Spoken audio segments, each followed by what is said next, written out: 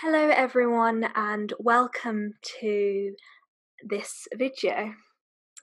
I'm Ayah from Allergies with Ayah, and in this specific presentation I'm going to be talking a little bit about IgE-mediated food allergy. And I'm going to be giving just a brief presentation about IgE-mediated food allergy to complement episode 2 from the podcast Allergies with Ayah. Okay, let's get started then. So, there are 3 broad categories of food allergy, and these include IgE-mediated food allergy, non-IgE-mediated food allergy, and mixed, so both IgE-mediated and non-IgE-mediated food allergy. And in this specific presentation, I'll just be focusing on IgE-mediated food allergy. But if you want to find out a little bit more about the other 2 types of food allergy, then please do head over to episode 2 of the podcast Allergies with Ayah, because I discuss this in a little bit more detail. Okay, so definitions. Definitions are really important, and so I thought I'd just quickly kind of run through the definitions because I'll be using these quite a lot in my presentation. So food allergy is defined as an adverse immune reaction to certain food allergens, also known as food protein antigens. And an allergen is an otherwise harmless substance capable of triggering an immune response that starts in the immune system and results in an allergic reaction in certain individuals. In the case of food allergies, it is a food protein antigen which triggers a response in sensitized individuals. And an antigen is simply any substance that can evoke an immune response and cause the production of antibodies. And in the case of food allergies, the antigen is the food protein causing the allergic reaction. And we call this an allergen. Antibodies can recognize a unique part of an antigen, and this is called an epitope. And they recognize this unique part and they bind to it. And this triggers an immune response. Antigens can also trigger T cell immune responses. And sensitization is just an asymptomatic primary immune response to an antigen, which triggers the production of antibodies. And sensitization is just the production of antibodies. It's your body really producing antibodies to a specific antigen. So, what is IgE-mediated food allergy? Well, IgE-mediated food allergy can be defined as a pathological immune reaction to a food protein antigen, also known as an allergen. And this basically causes the production of immunoglobulin E, which is an antibody produced when an allergen is encountered. So, IgE-mediated food allergy often causes immediate onset of symptoms, and these symptoms can arise quite rapidly after the allergen has been encountered. So this can often happen within 2 minutes of encountering the allergen, but sometimes can take up to 2 hours.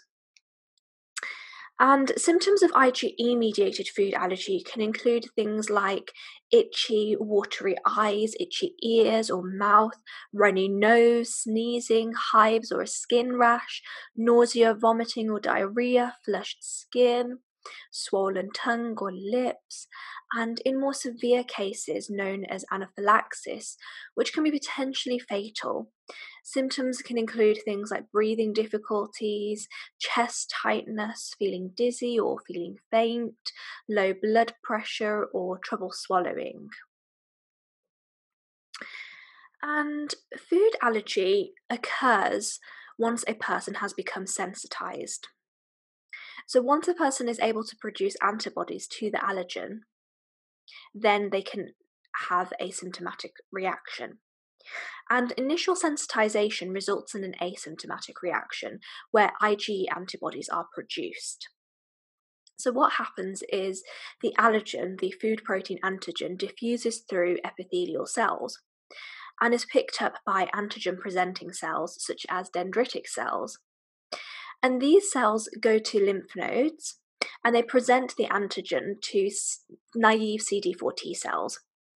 And naive CD4 T cells then differentiate to T helper 2 cells. And T helper 2 cells then secrete cytokines. And these cytokines enable B cells to differentiate into plasma cells, which produce IgE antibodies.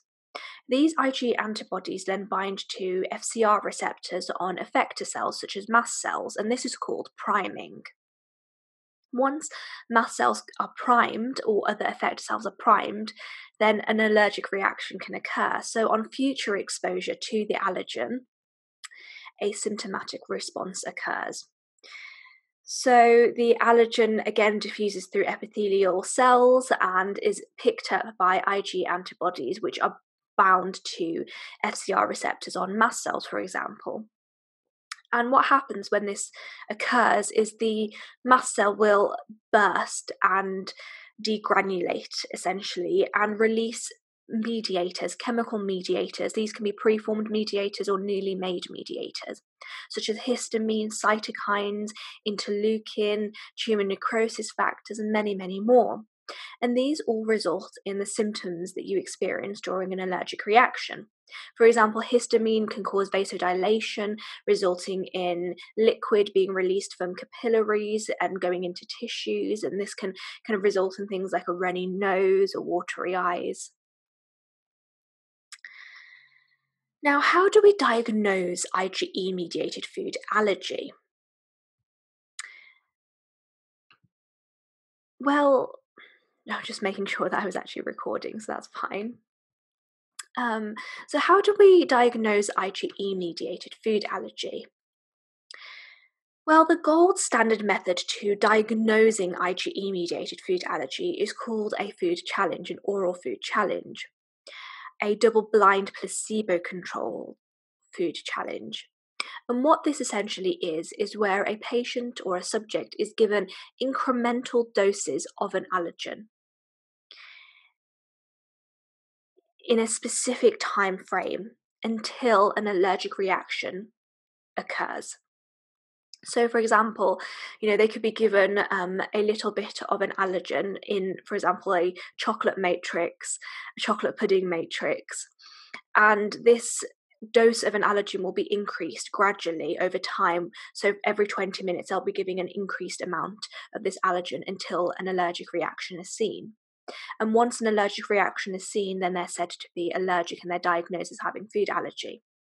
However, this is very costly and very time consuming and is just not really commonly done. Historically, what has been kind of done to diagnose patients as having food allergy is sensitization tests. And sensitization tests are not clinical confirmed food allergy. But what they do is they kind of give you an indication if someone is allergic. So one example of a sensitization test is a skin prick test. And this is where the skin is pricked and then a droplet of the allergen is put onto the skin. And if the subject's skin swells, then they're said to be sensitized to the allergen because they're producing IgE antibodies to the allergen. Another example of this is a serum IgE test where a patient's blood is taken and then the serum is mixed with allergen. And if IgE antibodies specific to the allergens bind to kind of the allergen, then again, they're said to be sensitized to the allergen. And what doctors would do is they'd use kind of sensitization tests along with clinical history. And they'd talk to patients about their history and their kind of history of allergic reactions and what has happened when they've eaten a specific food, for example. And they'd combine it with the results from a sensitization test to say that someone is allergic to something and to diagnose someone as having food allergy. But as I said, sensitization tests are not clinically confirmed food allergy.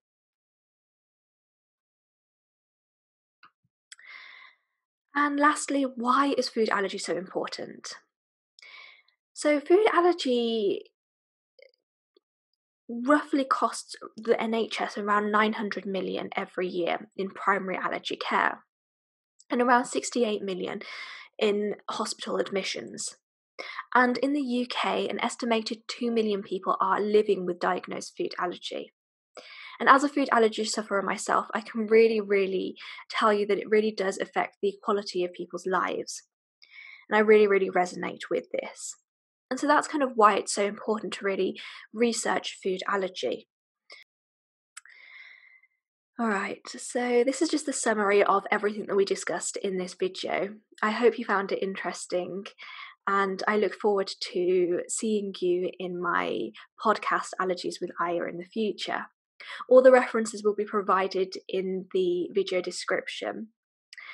And yes, please do subscribe. If you enjoyed this video, then please do leave a comment. I'd be happy to kind of get back to you on any scientific queries that you may have. All right, bye-bye now.